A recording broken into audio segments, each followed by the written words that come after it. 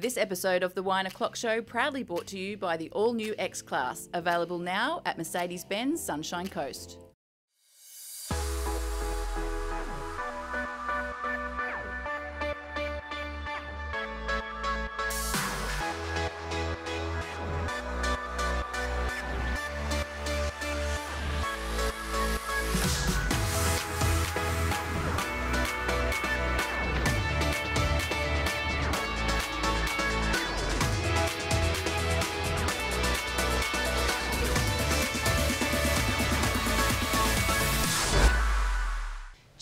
Welcome to the Wine O'Clock Show. Oh, it's always 1 o'clock. It's always 1 o'clock somewhere, and I think you're probably on 1 o'clock at the moment, coming back from Greece. Wine a month. Now, this show obviously goes Not to out. be confused with one wine a month. Just wine month. It goes out normally at 1 o'clock. It does. Do we tell everybody that it's very early in the morning right now? Yeah, it's very early in the morning. We are drinking very early. It's not like 5 o'clock. A sharp cav sav to cut through Colgate in your mouth, I reckon. Nothing gets the toothpaste off your teeth like a cav sav. Nothing washed down a bacon and egg roll like a cav sav. Your show, True Story, came out last night, and it's probably smashed records like it did last season. You guys had 2 million people a week watch your show. That must have been exciting. That was eventually. So just in case anyone sees the ratings when this comes out and goes, oh, wait a second, they didn't get 2 million. I won't do 2 million on the night. No. Those figures ended up being like after we watched it on catch up and stuff. Catch up. But it was very, like, we're always blown away for anything we do on TV that one person would watch it. So, you know, we don't want to poo-poo any figures. Yes, I mean, but particularly, I mean, there's more reason to watch True Story than there ever was to watch Gap Year, because that was just Hamish and I being idiots. This is like the greatest stories you can find around a country. You're listening to everyone else be idiots. Yeah, exactly, pretty much. Recounting times 15 years ago when they were idiots, and we're a sympathetic ear, because we know how easy it is to be idiots. Back in the day, you met in uni. Did you ever think, when you were sitting around talking, probably drinking wine, beer at uni, that you would be here today? No one told us that there was a career path available where you could just be idiots. I predicted that we'd be doing this show. Well, I mean, we dreamed. We said, you know, could we one day be doing the 1 o'clock show? But I mean, it's, you can't get can't get too carried away. No, I reckon it took literally years for it to. It probably still hasn't completely sunk in, because you always have that feeling like, all right, well, this is fun, but eventually we'll have to grow up and this will be over. So tell me a little bit about True Story for those the other millions that haven't watched it yet. 20 million. Yeah, 20 million. 23 million. Get on that. We're trying to get the whole of Australia. What is True Story all about? Well, yeah, essentially, we went on the search for the Australia's funniest, greatest true stories. And they sit down and tell Hamish and I that story for the very first time. And so you're seeing... Sorry, they tell us. We hear it for the first time. They've probably told it like 50 times. Yeah. So you're seeing Hamish and I react to this story, and then at the same time, we've used great performers from around Australia to reenact their lives. So they get their own mini biopic, essentially. Yeah. Because I think last season you were saying you had about 1,600 people apply, and this year it's like 8,000 stories. Did you sift through those stories? No, we can't, because your reaction has to be we have to hear genuine. it for the first time. So I suppose cynically people could say, well, that just gets you out of 4 months of work, but that's not why we do it. Do you find your interviews are better if you tell the people the questions? Some of them I do. Like, some people ask for them. Yeah. So do you think it's better or not? I think it does, because they're prepared. Right. Yeah. But different to different to being prepared for a question, rather than the whole point of a great story. I mean, you don't want to know a film plot before you go and see the film. No. The whole point of a great tale is the suspense. Is if there's a twist and a turn and another layer and a surprise. I mean, I don't want to sound too obvious here, but one of the fun things about surprises is you don't know what's coming up. And we want to be surprised, and it's, you know, at the heart of a great story there is often a surprise, or there's an unexpected event happening, and that's what we're trying to work so hard to preserve. What would be your true story? If you could tell your true story, what would it be? Probably the time I hit 5,000 runs in county cricket. Yeah, he's got a knack for lying. My true story. None of mine would make it past the research stage, because they'd rip them to shreds. My true story would be about a mate that constantly lies. Yeah. No one would believe it. Do you guys sit at home and watch yourself on television and sit there and go, Yep, in slow-mo. Do you? And I get a special edit where all the other noises cut out except for my talking. No, I don't. I actually don't like watching myself at all. I do. I watch the shows back. Yeah. Do you? Yeah, because you Rerun. can get a really different feel off. When you're trying to put a show together, you can sit there in your edit suite and go, okay, this is what the show is, and it can be completely different without the ad breaks or the emotion of people leading in. You know, so if we're off the back of the block, what are people feeling, and how you start a program in that way. I mean, this is all quite boring in the science of it all, but I like checking to see where we thought a show and a feel and emotion at any one point and does it align with how it sits with all the ad breaks in and those type of things. Sorry, I like the show. I just don't like watching myself. We've done so many things over the years. You've topped the charts, I guess, in the radio industry. You're #1 on iTunes for iPod, podcast. That's it. I think they're called iPod iCasts. Is there anything that you guys haven't done that you want to do next? Yeah, I mean, Ando's always been begging me to do some sort of tandem bike around the world bike ride. It's his passion. I love that. It's all he talks about. So after that, I think we'll be done. There's certain aspirations you have as a kid that you know you can't do, like play for Australia in the cricket. But we've actually found a way to cheat that, because then if you get into the entertainment industry, it's all about playing pretensies. Yeah. And so, you can't play professional cricket, but then if you do like a radio show, you can meet professional cricket players, and as a laugh, they can bowl at you, and then they probably go soft on you, and then you can hit them for 6. Yeah. And then you're like, well, this is even better than playing professional cricket. So we sort of found a way to cheat the system and get to live out our ultimate fantasy. Which and is we'll really continue to try and cheat the system for as long as we can. What was your favourite episode from this season of True Story? Good question. It's probably coming up. They're all so different, and that's what. Yeah, there's a lot of winners for different categories. Yeah, it's kind of with this show and the fact that the stories come from all walks of life. Like, we've got a thriller, we've got a mystery, we've got a horror, we've got a romance, we've got action. Like, so it's kind of like saying, what's your favourite film? It's hard to go, well, I like this comedy, but I also loved Braveheart, you know. So they all kind of target different emotions. But there's one, which is Stevens, which is probably our more action-based. Yeah, I mean, it's cinematic. He's an amazing storyteller. But on top of that, like, the actual contents of the story.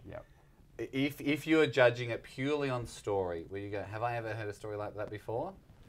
I mean, that's true of all our stories, but Stevens especially kind of like rises above a little bit, and you're like, I just cannot believe that happened. Yeah. But the guy it happened to is sitting here telling us, and when you meet Stephen on screen, you'll go, all right, I believe this guy. He tells it with, he was there, and it happened to him. Yeah. I got to watch 2 previews, I think, the other night with Andy. And I think saw Stevens. Have you seen Stevens? Well, is that the #4 episode? Yeah. Yes, my favourite so far. Yeah. Crazy, right? I mean, everyone's had a girlfriend's dad or a boyfriend's dad that doesn't like them, but no, I've never heard of a dad doing this to them. Well, it's funny because my dad ran the prisons for Queensland, so I sort of related to this, you know. So you've got, like, you know, obviously he's a fairly tough big dad. 6 foot, you know, looks like a big biker. Your dad was that dad. Yeah, can be tough when he needs to be. Yes. But did he ever do that to a boyfriend of yours? Well, they never got up the driveway. I can remember him standing there one day, just like looking down the driveway, and they go, "Yeah, I'm not going up there."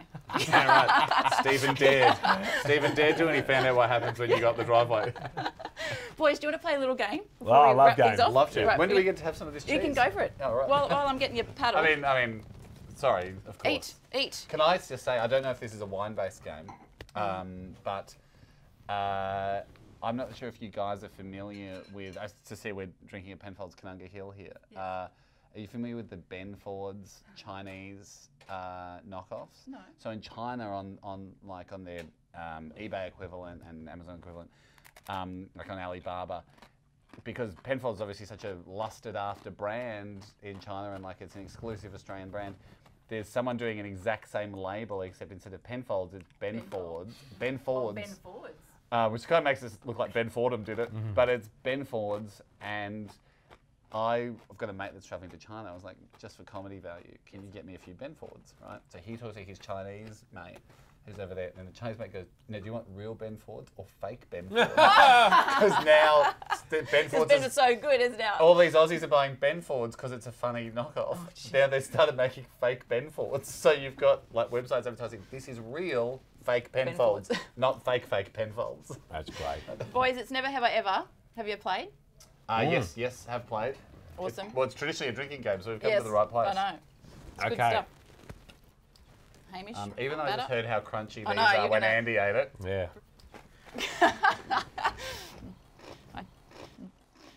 I have never, and Okay. there's no lying in it, never have I ever. And if there's a fun little story that goes along with it, we like to hear it too. Okay. Ready? Well, it depends what the questions, whether the story comes out. This is your true story. Yeah. Never have I ever kissed someone of the same sex. Yeah. Andy and I've kissed. Yeah. Really? Tongue? Yeah. Yep. Shut And I up. kissed Jack, our panel operator on the on our radio show.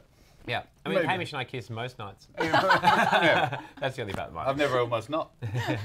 Never have I ever waxed a part of my body into a weird shape. Well, we did a wax race, a Brazilian race, where we were in Brazil in Rio, and we both had a hut each, and we had to go out and convince strangers to wax us. Rip wax off us. And so so by default, it became a very weird shape. that our Yeah, bodies were. and we were kind of the most splotchy type of waxing all over You our can bodies. imagine. Yeah. Oh. Never have I ever gotten a tattoo I regretted. No. Love all mine. Do you? Have you got any? Tons. Yeah, I love all mine as well. Andy's got one that's off my face. I drew it. It's on his butt. It's Yeah. Jack's foot. The butt of the leg. Never have I ever sent a rude photo or raunchy text to the wrong person. That cracker went down the wrong way, didn't it? Never. I don't think. Oh, mine go. I don't think I double check where mine go. Yeah, yeah. Well, we hope yours go to the one person, Hamish. Well, I mean, I've got to check in history. And me as well, I suppose. Never have I ever dropped something in the toilet and used my hand to retrieve it. Oh, Yeah. what have we dropped? Oh, I've done this multiple times. I dropped a poo in there once. Got it out, and then I was like, oh, hang on, that goes in there. Oh, That belongs there. What else is in there? I mean, Sunnies and phones, phones, Yeah, phones yeah. and sunnies. Oh, God, we let them go down the toilet. Never have I ever Googled myself. I have. Oh, and I've Googled Andy many times to see if there's any dirt on it. Never have I ever congratulated someone who actually wasn't pregnant. No, I've done that. I think I've done that. Or, I mean, I know you're not meant to, but Yeah. somehow you do. and how do you come back from that? I went with, how are you feeling? So it wasn't like Was it full. It's like, oh my God, how are you feeling? And they went, good. And I was like, all right. And then that was kind of, she knew that I was suggesting that she was pregnant.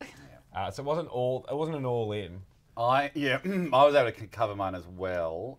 It was someone I don't see really ever, but I knew they were pregnant, and I said congrats, but they'd had the baby. Oh. But I could still then dovetail my congrats into yes Had it, for yeah. having it. Yes. But I know I meant congrats You're still pregnant. because I think you're still pregnant. I thought you were pregnant. Never have I ever locked yourself out of your apartment or house in nothing but your underwear. Oh, no, I haven't done that. I don't think I've done No? No. Never have I ever stolen something. that. Do hearts count? Just the visa. All right, last one. Hamish Never. made me steal What did I do that? on the radio. Yeah, what did I make you steal? Had to go get a soft drink from the Italian restaurant. Little spaghetti bar downstairs.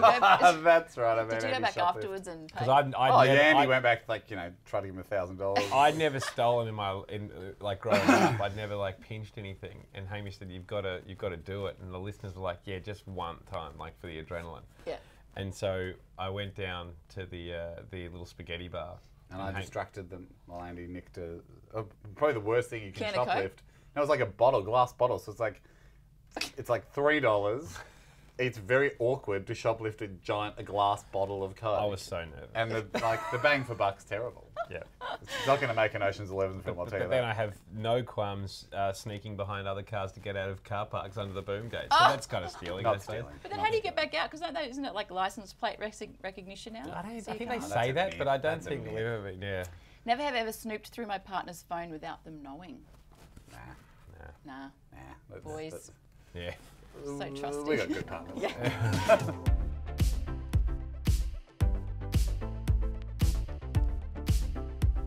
I grew up in. A house in Glen Waverley. The first thing I do when I wake up is, Stare in disbelief at the clock. if I could be better at anything, it would be. Probably backflips. I'm at my happiest when. I am eating a giant pasta. Really? If I was too honest. When I'm not working, I am. Working out, baby. I wish I could. Work out more. Most people don't know that I. Am a lot shorter than I look. No, I'm a lot taller than I look. When I was growing up, I wanted to be. Gynecologist. But I only because it was the biggest word I knew. And then I actually found out what it was and realised I'd just been going around telling everyone, now I'm going to be a gynecologist. And everyone went to my mum, what have you been telling this kid? I couldn't live without. Oxygen. My greatest achievement is? Andy. Aww. Mentoring. Yeah, Mentoring a young kid off the streets. My most annoying habit is? Telling everyone I mentor Andy. I laugh out loud when? Andy's around. My protege. Oh, I'm back in the old habit. You two love each other so much. It's so cute. My hidden talent is? Probably archery. Nah, juggling. No, archery's very hidden. Haven't found it yet. What emoji do you use most? Thumbs up. It's very easy. It's Yeah. like a reflex. And what hashtag best describes you? Sorry. Hashtag sorry. Oh, God. All right, are we ready for Andy? Yeah. Okay. Andy, I grew Yes. up in? In Canterbury, Canterbury. in Melbourne. The first thing I do when I wake up is? Have a shower. If I could be better Actually, at that's not true. Beck always tells me to put the blinds up, and so I do that. Very obedient. I suppose I stand up. If I could be better at anything, it would be? Golf. I'm at my happiest when? Hanging out with Haim, doing our show, When you're not working, I am? playing golf. I wish I could. Surf.